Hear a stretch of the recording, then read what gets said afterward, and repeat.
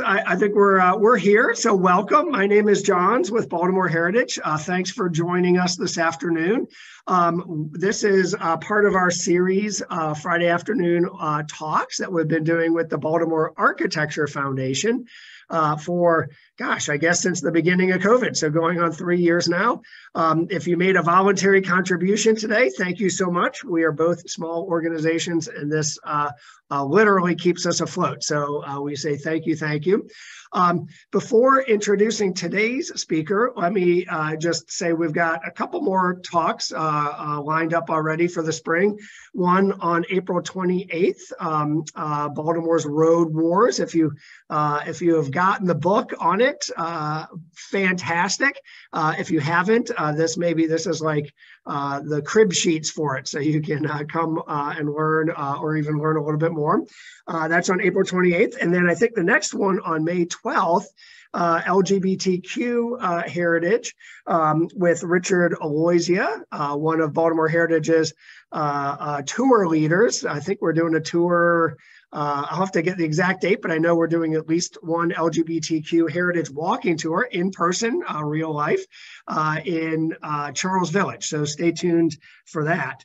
One more quick housekeeping thing is we're going to hear from Dr. Martin here in a second. But if you have any questions, and we're going to definitely take some questions at the end, we're going to save them till the end. Please put them in the chat box or the Q&A box. I will admit that I can't remember which box does what.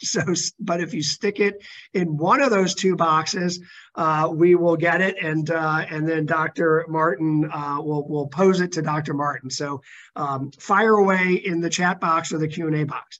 All right, so Dr. Joanne Martin is our guest today, and we are thrilled. I know I've been going to her museum for a number of years. She founded the Great Blacks and Wax Museum 30 years ago, I think, maybe even a little bit more than that, with her husband. It was the first of its kind in the nation. So we're pretty, as we Baltimoreans brag about our firsts, this is one we can put in that list. Dr. Martin is not a one-woman show. She does have help at the museum, but she kind of acts like she's a one-woman show a lot of the time. She does research on the history for the exhibits. She curates the exhibits to make sure that they accurately reflect what our historical record can support. She helps lead the museum's education mission, and she raises money for all of this to happen. So she does have help, but sometimes it seems that she is a one-woman band. The way today's talk is going to be a little bit different than some others that we've done. We are going to show a short little video clip. I think it's about 10 or 15 minutes maybe, that it was Dr. Martin put together, specifically for this exhibit that's going on, Being Literate, Being Free. So we're going to take we're going to watch that, and then Dr. Martin, who is here with us, we've got her successfully on the line. We're going to turn it over to her to maybe talk about it and definitely answer questions about either this exhibit, about the Great Blacks and Wax Museum, about any of that. So Molly, my colleague Molly, is our technical guru. Molly, I think we are ready to. I'm gonna do my old-fashioned finger crossing that the technology works, but I think we're ready for the video. Okay, I'm gonna share now. Okay.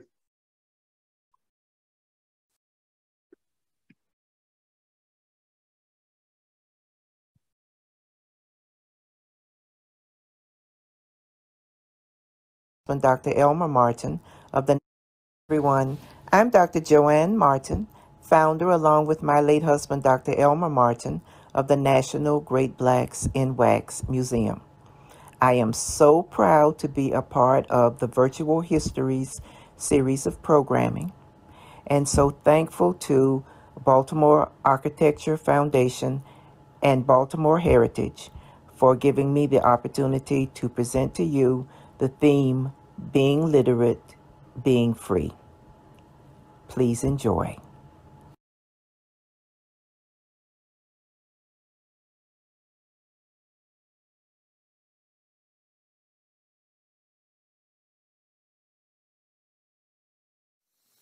our presentation around the theme, Being Literate, Being Free.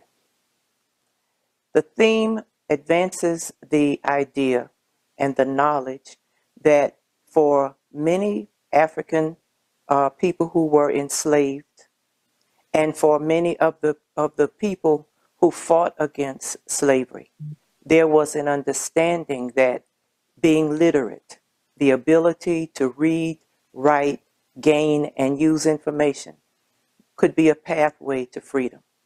And I'm going to take you on a tour where we focus upon those individuals, those historical personalities who understood that being literate meant being free. I'm standing here before the man in the iron mask. This figure represents the harshness and cruelty of slavery and the ability to control. This man in the iron mask has the mask on his face. It's fastened in the back and then fastened again.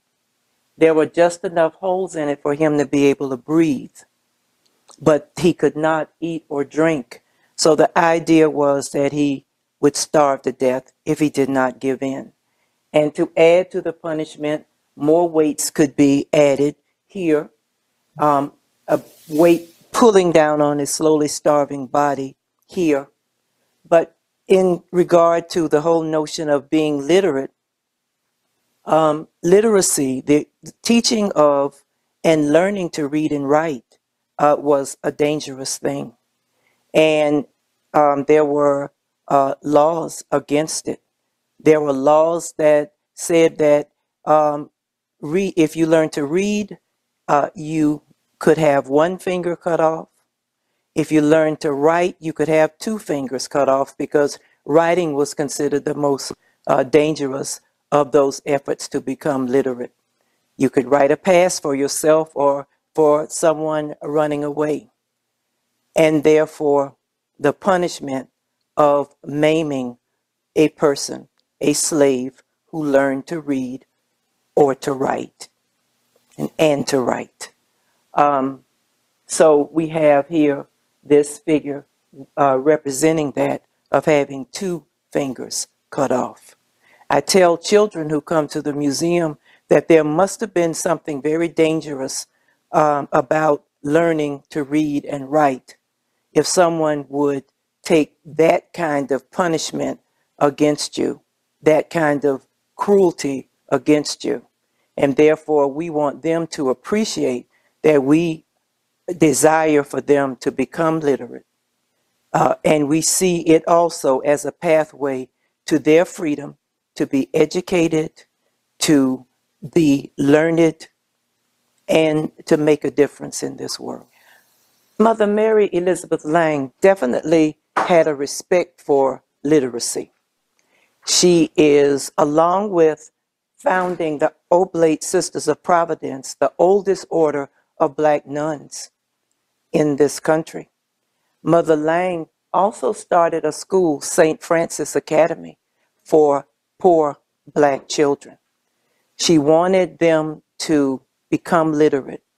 She understood the power of literacy and spent her life, along with the other nuns of the order, fighting to see to it that education was a way for those children, many of them poor, to become literate and therefore to become free. Frederick Douglass said that once he became literate, he felt the trump of freedom, the silver trump of freedom. Frederick Douglass was a slave. He was enslaved on a plantation here in Maryland. And he wanted to learn to read and write. He would find himself with his, when his slave mistress, the white slave woman who owned him, she would be teaching her young son his lessons. And Frederick Douglass would sneak in, try to be inconspicuous and be very quiet, and he would listen. And one day his slave mistress said to him, Frederick, you don't have to stand back there. Come in and join us and learn with us. And so Frederick Douglass, from then on, whenever his slave mistress would work with her son, teaching him to read and to write, Frederick Douglass would be a part of the group. But that was a dangerous thing. That was a criminal offense.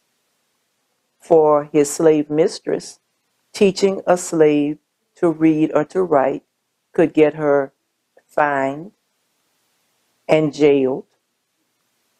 And for Frederick Douglass, it could get him killed. But Frederick Douglass understood the power of the written word, the power of education, and the power to gain literacy as a course of gaining freedom. Thaddeus Stevens was from Massachusetts. He grew up poor, and he said that powerful, rich white men saw it as their duty to keep people poor and therefore to take away their equality. Thaddeus Stevens was able to overcome so much of that. He was able to get funding to go to school. He was able to get funding to go and become a lawyer. And once he became a lawyer, he also ran for office and became a representative first of the Pennsylvania House of Representatives, and then finally the United States House of Representatives. Thaddeus Stevens fought very hard to bring freedom and equality and rights to the former slaves. He was against slavery, and therefore he fought along with Charles Sumner to get the rights to be a full-fledged citizen of the United States, a full-fledged equal participant in the United States. Thaddeus Stevens fought because he understood that being literate meant being free. Thaddeus Stevens engaged in his fight for freedom for the former slaves and for free people who had lived under the yoke of slavery. He fought along with his companion, his good friend, Charles Sumner. Charles Sumner was so hated by the Southern Dixiecrats, as they were called, the Democrats from the South who were very much pro-slavery, that one of the people in the House of Representatives, in the U.S. House of Representatives, beat him to the floor with a cane. He was beaten so badly that he almost died. He was in a coma for months, and it took more than a year for him to recover. But like Thaddeus Stevens, he felt that he had to fight for the rights of the newly freed slaves and those free people who had lived in slavery. And so he and Thaddeus Stevens passed some of the first civil rights legislation in the nation because they understood that being literate, giving the opportunity for all children to get a free public education, that was one of their causes, especially Thaddeus Stevens. They knew that having an education, being literate, being able to read and write was a pathway to freedom. Here we have Mary McLeod Bethune from Florida. She started a school in Daytona Beach, Florida. The school was Bethune-Cookman College, now Bethune-Cookman University, still existing in Daytona Beach. And Mary McLeod Bethune understood that black children needed to have the opportunity to get an education. She started a smaller school, and just in getting her school off the ground, she raised the money for that school. She would sell sweet potato pies and all kinds of grassroots fundraisers to be able to help children get an education and eventually to succeed in her dream of building a school that has educated thousands and thousands and thousands of children throughout the ages. Mary McLeod Bethune, who understood the power of reading and writing and having the opportunity to get an education.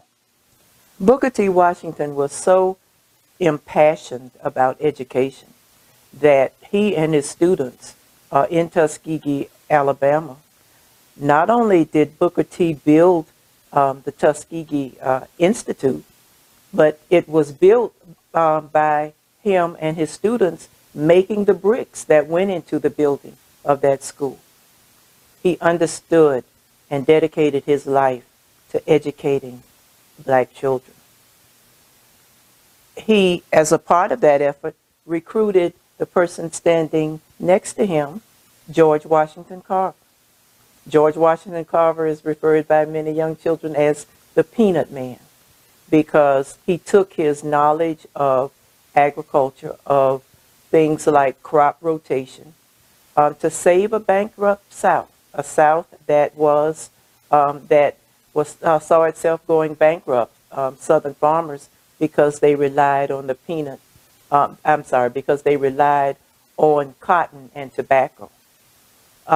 It was George Washington Carver who taught them to diversify and therefore to use and grow peanuts, eventually soybeans and yams, and to learn to make different products like peanut oil and soy oil and so forth from those products. George Washington Carver was also someone who was in the battle to fight fossil fuels and climate change. So he's very relevant today. He taught and worked with Henry Ford to create a soy-based fuel for the Ford Model T. He did the same thing with Mr. Diesel, with the diesel engine. So when we look at George Washington Carver, we understand that he, along with Booker T. Washington, had such a tremendous appreciation and dedication to gaining the right to read, the right to write, the right to be educated for black children. Here beside me is James Weldon Johnson from Jacksonville, Florida. He was a principal of a school in Jacksonville. He went on to get an advanced degree from Columbia University. He was a poet, a songwriter, and a writer. He and his brother, Rosamond Johnson, wrote over 200 songs, and the most famous of which is the one called Lift Every Voice and Sing.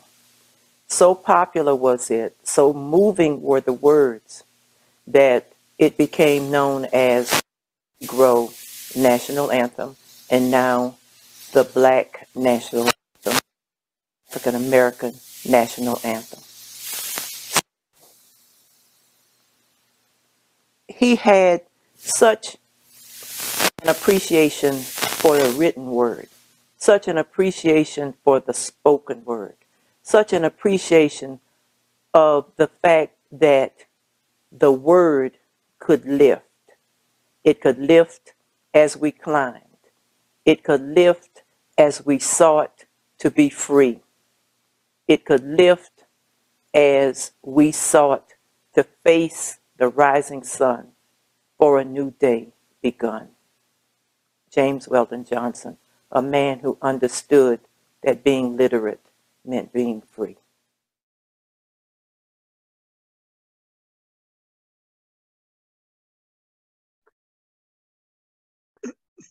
All right, I think we're back live time. Thank you so much, Dr. Martin. I am glad that we got to not only hear you, but get a peek inside the Great Blacks and Wax Museum in the process. I'm going to reiterate, if you have any questions, please put them in the Q&A box. I think that or the chat box. It looks like we have maybe, no, not yet in the chat box. Let me ask one thing while we kind of get warmed up here, Dr. Martin. I have about 50 questions, but maybe if we could sort of start back at the start, the idea of memorializing great Black Americans in wax, putting them, creating a museum on North Avenue and showcasing them. Where did that come from, and how did that get started? Do you mind just for some of us who sheepishly haven't been there in about 8 years, and maybe some folks have not been there, but maybe just if you could take a minute or two and share how the dream got started. For me and for my late husband Elmer, it starts when Elmer sponsored a Little League baseball team of Baltimore City. Children had ID pictures taken of them so that they could play in the league. And one little kid came with the picture. He was angry, demanded that Elmer make the photographer take the picture over, saying, "They got me too Black in this picture. I don't want to be as Black as they got me in this picture." And that was so shocking and disappointing to my husband Elmer, who was a part of the Say It Loud, I'm Black and I'm Proud generation, the Black is Beautiful generation, and the generation that declared ourselves Black and no longer Negro and colored. So the journey goes through several routes, but ending up in Potter's Wax Museum in St. Augustine, where it hit us the power of those wax figures and the wax figure medium to perhaps put a face on a history that's been faceless, to shine a light on a history that's been denied and neglected, and therefore that we started looking around and eventually had 4 wax figures that we had as a traveling exhibit. We put them in the hatchback of my car and take them home with us to our 2-bedroom apartment and all of that. But opened up after our traveling exhibit called the Martin's Wax Exhibition of Great Afro-Americans.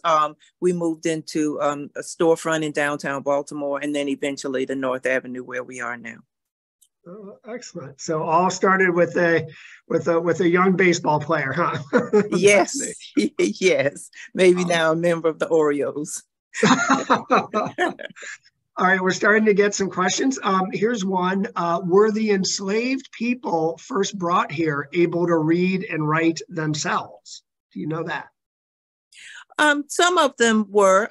You had people from various backgrounds, and some of them from very privileged backgrounds in terms of being a part of African royalty and so forth. But many of them were not, and also even if they weren't literate in English.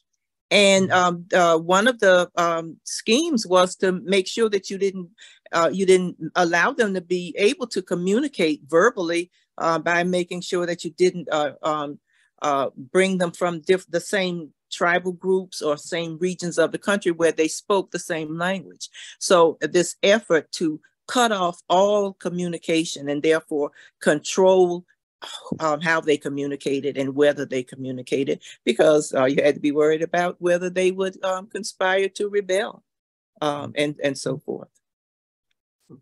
All right, we've got another one here. Ida Wells Barnett, W.E.B. Du Bois, and this next one, I hope I pronounced right, Alada Equiano. Great writers. Are they in the museum too? We have Ida B. Wells, and we have W.E.B. Du Bois.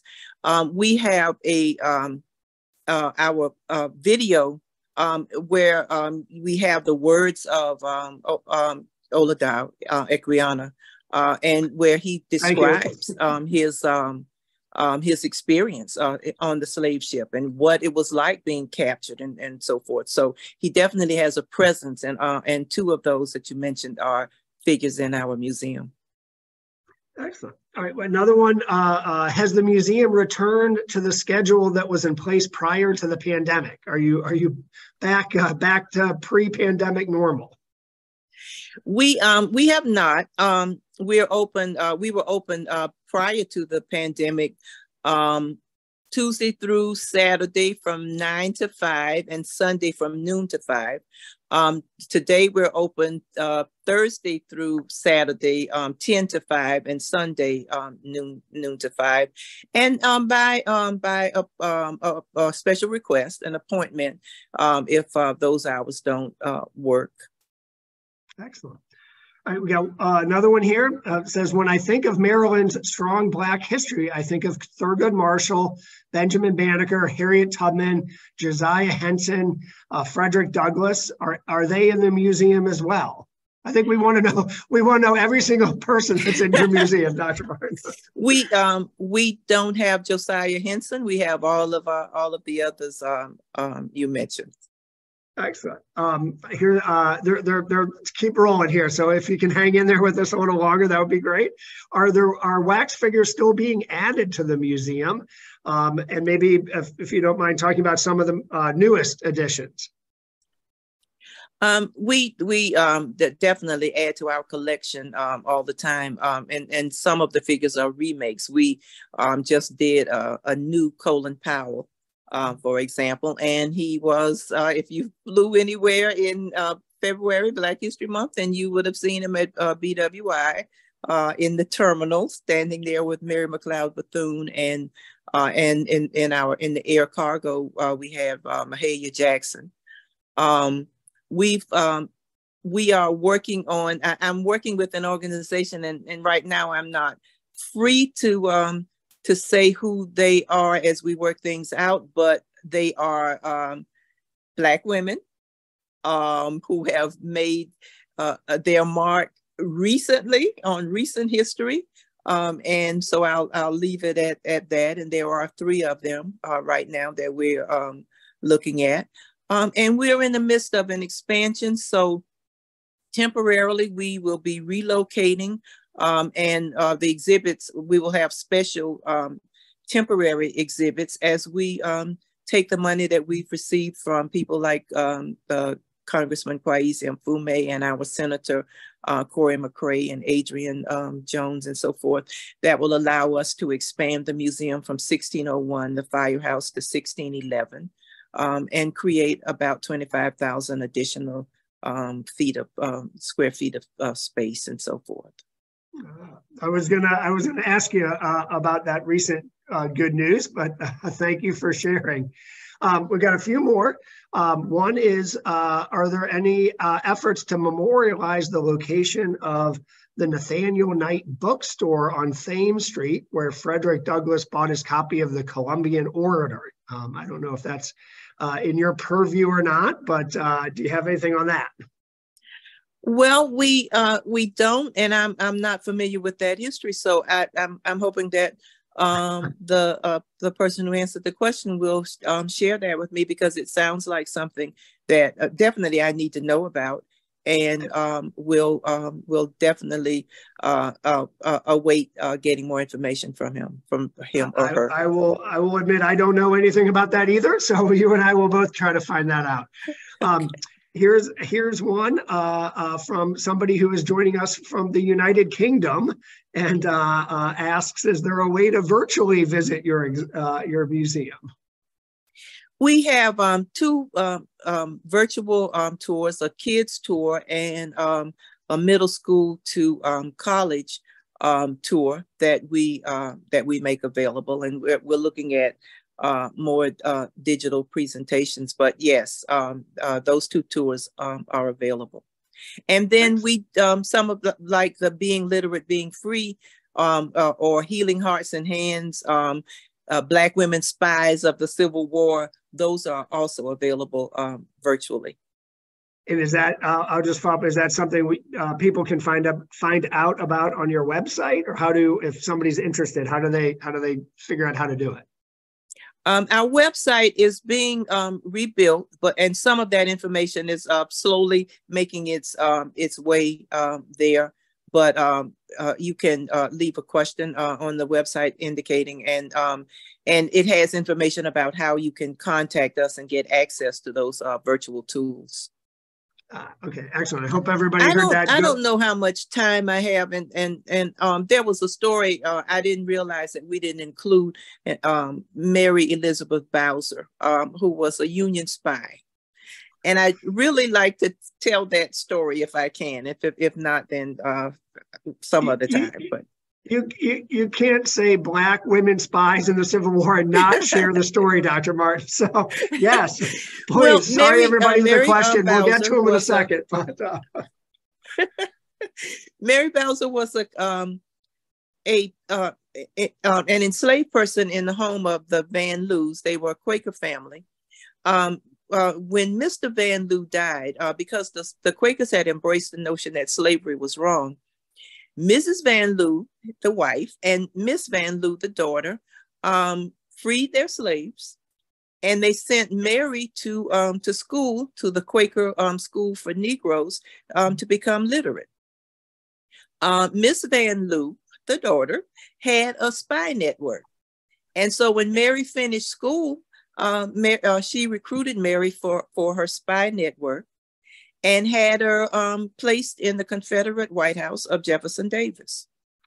Now, he didn't have enough respect for women in general, and certainly not for a Black woman, that this person could read and write. And so she was in what essentially was the Confederate war room, dusting and sweeping and reading and spying, and right under his nose. And then Miss Van Loo also placed undercover someone who posed as a baker, and he would stop by. His route was the Confederate White House, so he'd stop by to get the orders for the rolls and crumpets and whatever. And Mary would go out, and she'd pass along the secrets that she had gained, and then it passed them along to Abraham Lincoln and the generals and the colonels and whatever. So you have these two women, two young women, one Black, one white, Miss Van Loo and Mary Bowser, who played a significant role in winning the Civil War for the United States of America. Unbelievable. That's just wonderful. Unbelievable.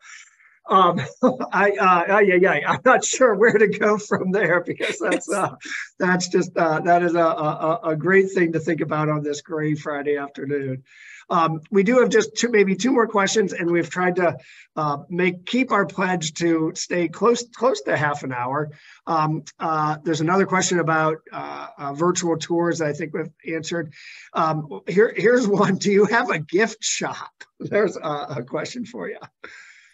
The second floor, we're working on a part of the renovation of the firehouse, as it's affectionately known, but our 1601 building on the corner of North Avenue and Bond Street. We closed that off because we had the floors are being reinforced, and we're doing some other kind of renovation. So there is a gift shop up there, and as soon as we finish that, it will be open again. And we are trying to get started an e-gift shop. And so we're working with a few companies and so forth, and looking at how we might be able to get that done. I'm thinking of Mary Methuen and her bake sales to found a college. So sell those T-shirts and coffee mugs or whatever you're selling. Go. All right, last final question here. Is there a way, if folks want to just get your latest news and new exhibits or programming, is there a way for them to stay in touch? We are launching our newsletter, and I'm told by the person who's guiding that effort that she expects to do that by early April. So yes. All right, and we'll you can certainly go on the Great Blacks of Wax website But if you have our email here at Baltimore Heritage, we'll help when that gets up and running. We will be glad to help send out an announcement of that also. So you stay tuned twice, maybe, I guess. All right, thank you so much, Dr. Martin. Thank you, everybody, for hanging in there with us on Friday afternoon. Hope to see you next time. And whether there's an active gift shop or not, head on over to North Avenue and check them out Thursday through Sunday, right?